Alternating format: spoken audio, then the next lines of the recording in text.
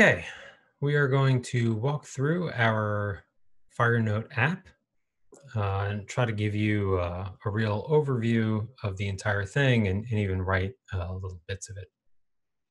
So the FireNote directory structure is similar to the notebook directory structure, but it's a little different. We do have a directory for Glide because we are using Glide to display our images. Our model, we had a database and a model directory. That this has been simplified a little bit. We just have our one node object in our model. Then we have our view, and a lot of these classes are going to be the same. In some cases, the exact same as in FireNote as they were in Notebook. And then we have our sort of global classes, main activity, of course, view model, of course, and then the authentication um, module, which interacts with Firestore authentication, the storage module, which interacts with Firestore storage, and there's a separate video on that. And then also our database helper. So we had a version of this for SQLite that was very simple, and then there was sort of a bunch of SQLite code. And now all the code for interacting with the database is in this, for the Firestore database is in this helper routine. So that we don't need the sort of lowest level code because the Firebase API is at a higher level than some of the SQLite stuff.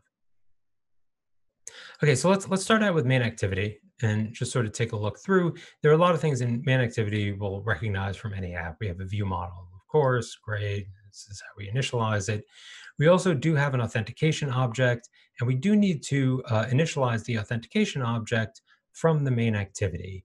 And this is, sort of a little bit of a compromise, but the reason that we do this is because the authentication object needs to call start activity for result. Actually, does it just need to call start activity? Let's take a look in here. No. I think we need.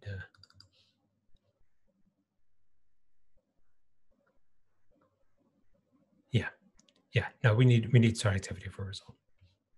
So because we're calling start activity for result, we need to have a reference to the activity, and so we are initializing the auth object not in the view model, because the view model doesn't want to know about activities. It doesn't want to know about fragments. That's sort of the separation of concerns. And so the auth object takes in this main activity. Most of this you will recognize from our working with Firebase authentication. Not a lot to see here, but we are calling start activity for result, and we are using this particular result code. Okay, and then we cache the authentication information, and the view model is going to get this cached authentication information, our UID from here. And this code is all similar to the authentication code you've seen before. But the one twist here now is that our onActivity for result actually needs that request code, because there are two different kinds of activities we're starting, one of which is to take a picture, and the other of which is to do authentication sign-in. And so we just need to distinguish those two. And here they are. Okay, so that's authentication, and then we also initialize our view model with a reference to the storage object. As I said before, we saw the storage before. So let's go into the view model a little bit. The view model is similar to the notebook view model, and that is it is an Android view model. So it has this reference to an application. It gives us this application context. It's kind of useful to get the storage directory. If you recall, sort of all of the hassle we had in terms of taking pictures for the notebook app, we still have those. We have to pass this URI. We have to give dynamic permissions.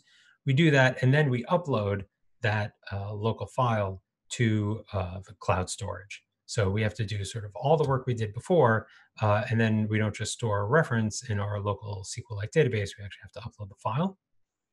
So that's there. And then, we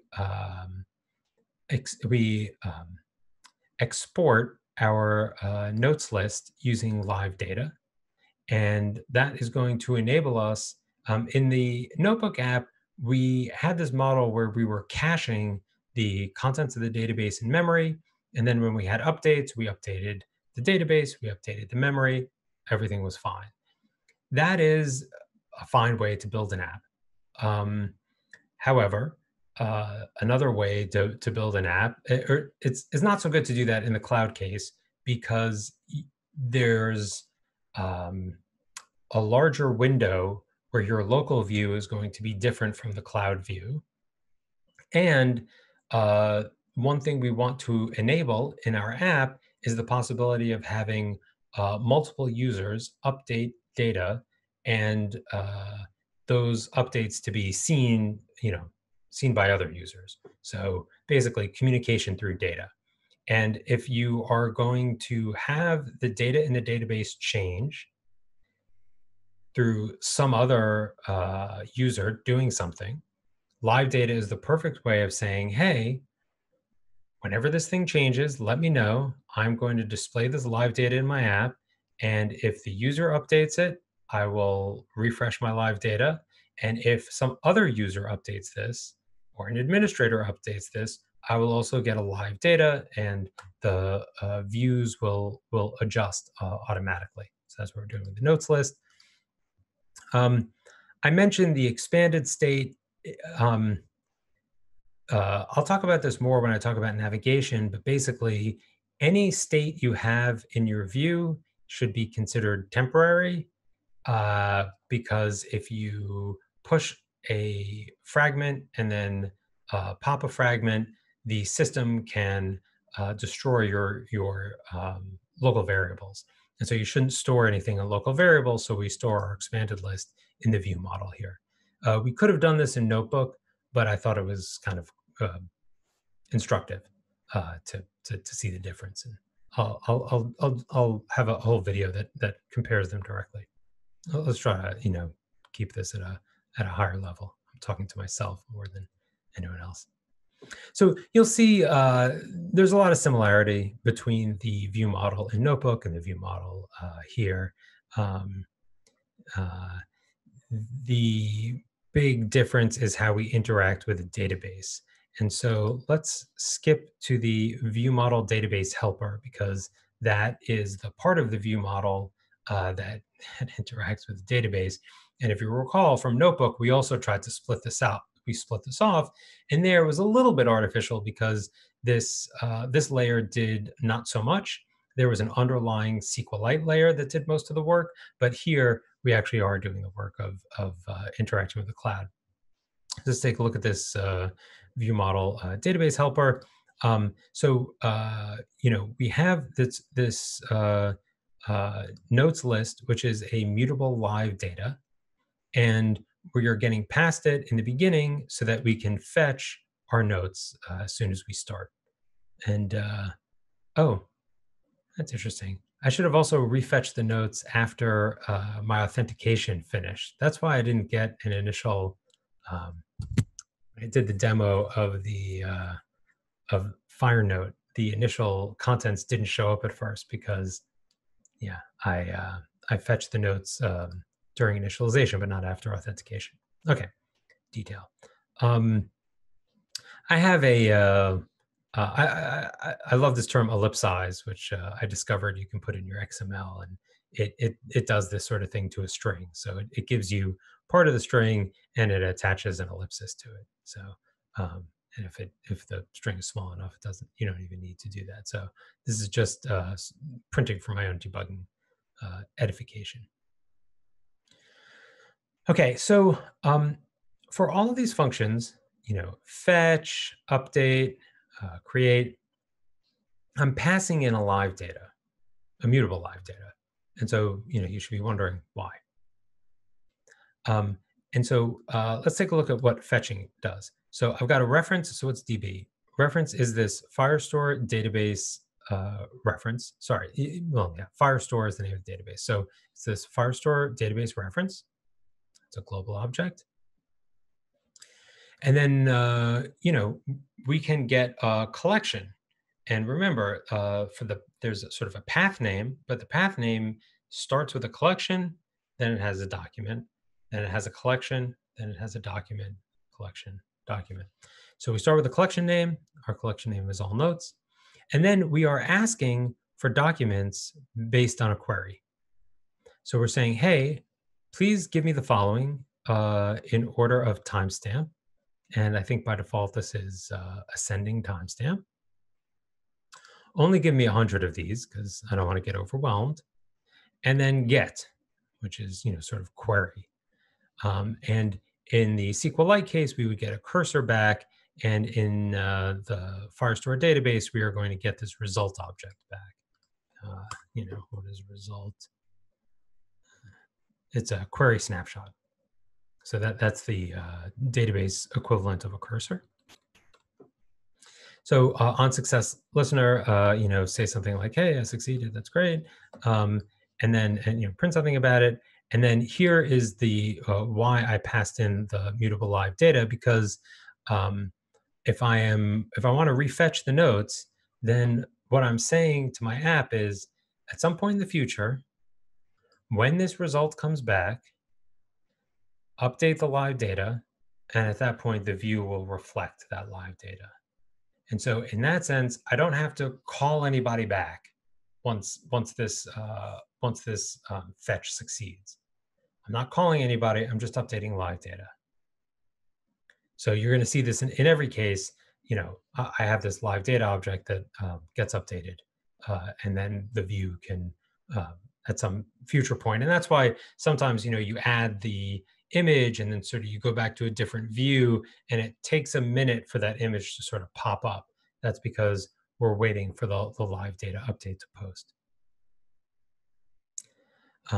Okay, update note, we're actually going to write some code. So I'll get to that in 1 second. And even here. So let's just do remove note. So remove note, we get a note and we get we also get our live data. And in this case, we are saying, hey, in this all notes directory, let's grab a document. So this is a collection, this is a document. In order to grab a document, we need to give the ID of the document. And I'm sorry, let's just head over to our model section for 1 minute, just so that we know what a note looks like. So again, we have this idea of the on-storage representation of a note and the in-memory representation of a note. This note object is the in-memory representation. And so it has like this list of UUIDs. That's something that exists in memory because the actual UUIDs refer to these objects in the database, in the file system, the cloud file system. Okay, but I've got a name, I've got an owner UID, so I've got this authentication information that I didn't have in Notebook, which I could have had in Notebook if I wanted to support multiple users, but that's another issue. I have the text of the note. I have this list, which I'm constructing that refers to the cloud file system. I have a timestamp that the server assigned, and then I have this node ID, and this node ID is sort of the primary key. And in the SQLite case, it was an integer. Here, it's a string. And so if I want to delete this note, I'm going to identify the sort of file name is the note ID, and I'm going to tell Firestore to delete it.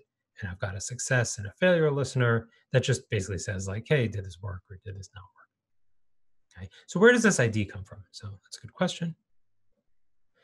So when we create a note, and I'll show you sort of where this is called later, but we actually create the entire object, but we don't assign the note ID. Because that is something that we are going to use Firestore to do. So note ID. So what we're going to do is we are going to ask Firebase. So I should have put the string, made it a constant somewhere. So I've got this collection This is so this is sort of like a directory. And then in this directory, I'm going to want to create a document, and I want the ID for that document. Okay, so um, this is telling Firebase, hey, can you generate a document ID for me? And under the covers, I'm not really sure what's going on, but I suspect there's some randomness going on because anyone who wants to generate a document ID can, and we are going to see that we can then assume that those IDs don't conflict at the server. The best way to achieve that is randomness, to do it in a distributed way. So, but the thing is, I wanted to do this sort of inside the database helper because this call is a database call. And the database is the one that is generating this ID. I'm not calling, external, we call this UUID function, which generates our own random user ID. That's sort of on us. This is on Firebase because Firebase might be generating its ID using other metadata or other information. So we want to respect that and use their published API, not just assume that it's random and generate our own random ID. So we generate this ID, and then if we want to create this note, we say, this is the directory. We want to create this note with this identifier. And you can look up, there's sort of an add routine which does this in one step, but we're in this funny case where we want the ID to be both the file name and contents of the file. So let's take a quick look at that. So we saw that this when we were looking at the data model, but we weren't really paying attention to it. Here you can see this is a collection, and the first item in this collection starts with 5H6. And the note ID also starts with 5H6. This note ID is a field that holds its own file name. So it's not that mind blowing. I mean, you can you could also store like we stored the path name in the image object, and that path name is related to the actual path. So you've seen this trick before, but you definitely want to be hip to what's going on here. This is DR2, and the node ID is DR2. And this again, this identifier is created by Firebase's ID algorithm, which we use as a black box. So we want to create this note. So collection note given this ID, set the note, and that sets all the contents of the note, which is the key value pairs. On success, on failure listener, which we just log, and then we do like everything, all of our interactions with the database. Our sort of mantra is, if we're going to change the state of the database, once we have finished changing the state, please update this live data. And that allows this decoupled way where there's going to be some portion of our code, the view, which just subscribes to changes to this live data, whatever it says, it displays it, and we have a very nice decoupling. That part doesn't have to know the details of the callbacks and what's going on in order to talk to Firebase. Everything is handled by live data, which we like. Okay, so let's create note, and then just to get in here a little bit. Oh, actually, no. And first, let me just show you. So let's see a usage of create note. So this is from within the view model, and the view model gets passed, by some client code, which is taking data from the user, the new text for the note, and the list of picture UUIDs, and then it creates this note object, and it uses, this is the view model, so it knows, the intimate details of what we're doing. It uses the authentication object to get the display name. It uses the authentication object to get the UID. It sets the text, which is ultimately coming from the user, and this list of picture IDs. And then I just have a comment here that says the node ID is actually set in this database help because I sort of view it as part of the database interaction, not so much the view model interaction. Okay, so let's go back here. Yeah, so we want to write this note.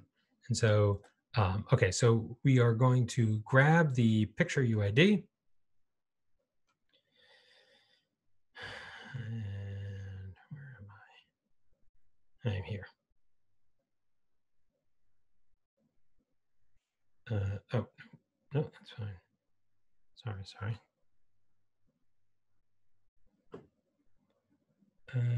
Oh, here I am. Okay. So, wait, update note. Oh, I already thought. I'm not sure. I'm sorry. Let me look at. Let me look over here. View model. Done.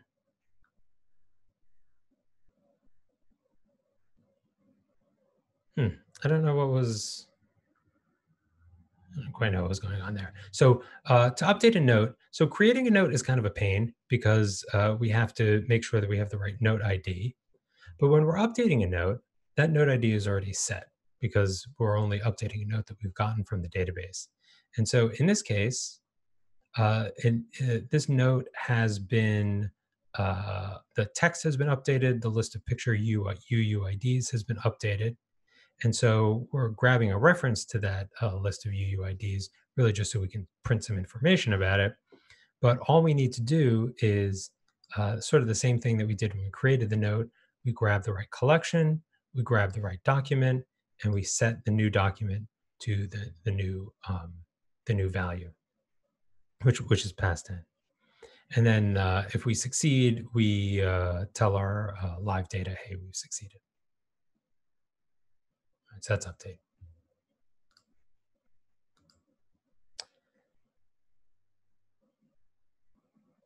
Oh yeah, for some reason I'm missing the I'm missing the sort of we can collection and all notes, it's the collection, and then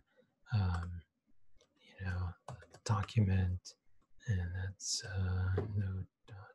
node ID, and then we want to set, and yeah, there we go.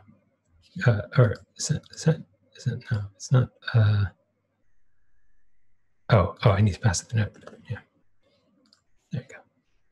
Okay, so I'll take the note. So this is now let's recall all of this is sort of the details of interacting with the database.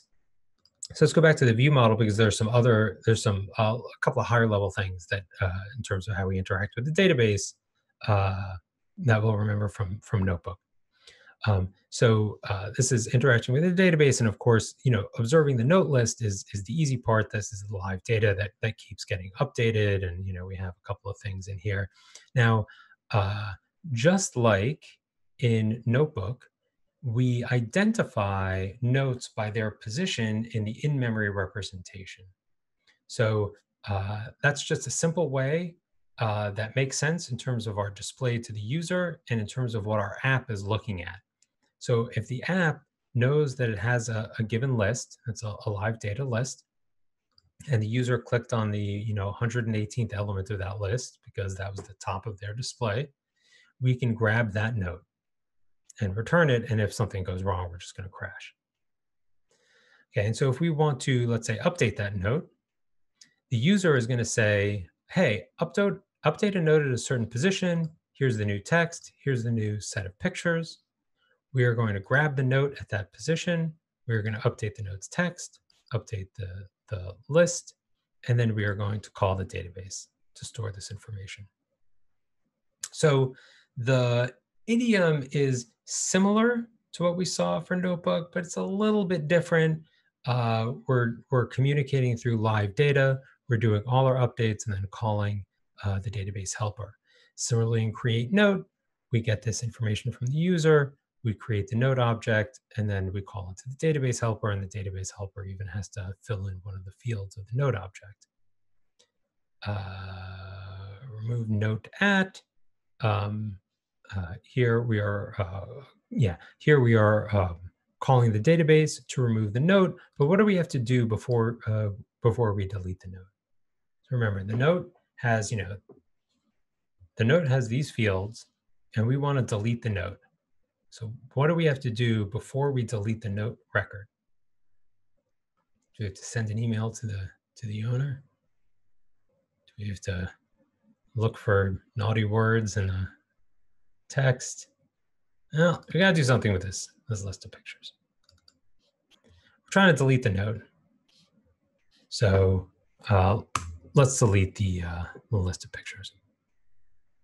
So we are going to get note from this position, and then note picture UIDs. Let's do for each.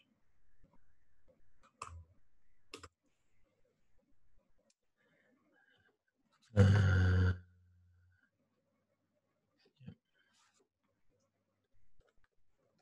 we're going to grab a reference to our storage object, which we had a whole video about, and there is a very useful routine in there called delete image, and we're going to pass it the UUID string, which is the name of the image. So before we delete the note, we want to delete all the images. Now, you might ask, what about referential integrity? And good thinking. So when we say delete image, the name of this routine is delete image, but is this routine, when it returns, is the image deleted? The answer, sadly, is no. We have started the process of deleting the image. We have started the interaction with the database to tell it to delete the image. But that process happens in the background, asynchronously. It might not be finished by the time we delete this node. Is that going to cause a problem for referential integrity?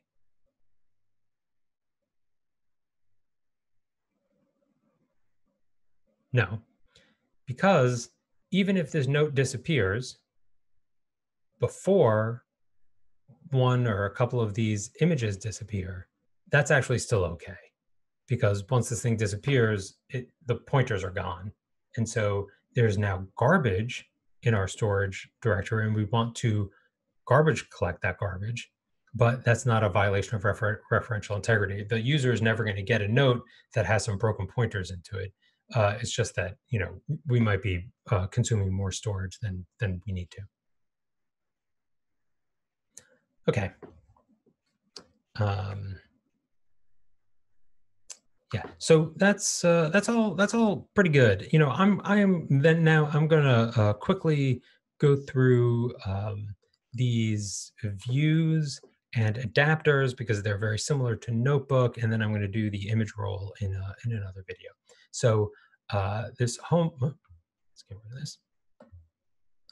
This home fragment is very similar to what we saw in Notebook. This item touch helper, reduce swipe to delete, also very similar. Remove note at. This is, I think, identical. So good for us for having good abstractions.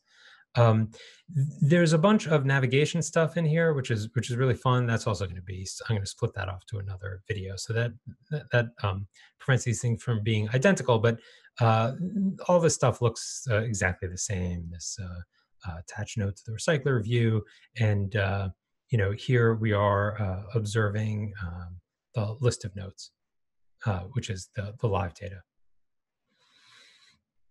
Anytime it changes, we have to make sure that's not empty. Okay, so that's straightforward. Again, also looks similar.